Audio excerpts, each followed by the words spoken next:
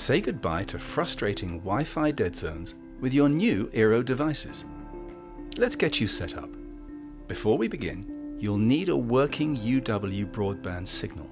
If you need to set up your router, type this link into your search bar or scan this QR code to get connected. In the box we sent you, you'll find your eero devices, eero power supply, and an Ethernet cable.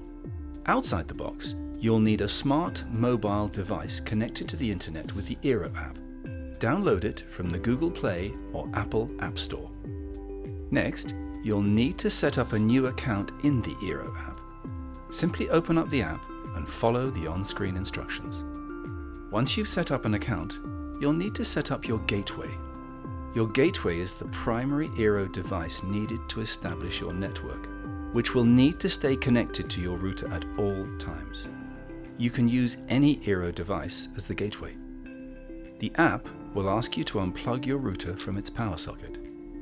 If you have other wireless equipment connected to your router, please unplug it as well.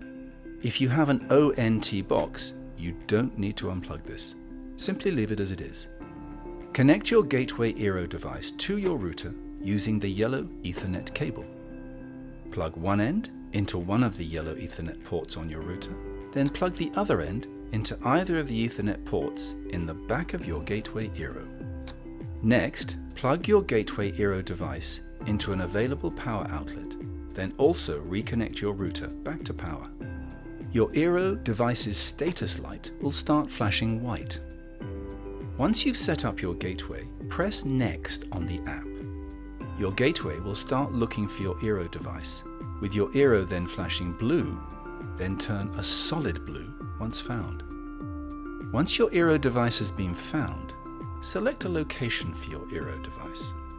You'll then be asked to input your Wi-Fi network name and password. It's important you use your UW Wi-Fi username and password so your devices connect automatically. Now tap Next on the app to complete the setup of your network. Finally, you can now switch off your router's Wi-Fi by pressing the Wi-Fi button on the router for at least 2 seconds.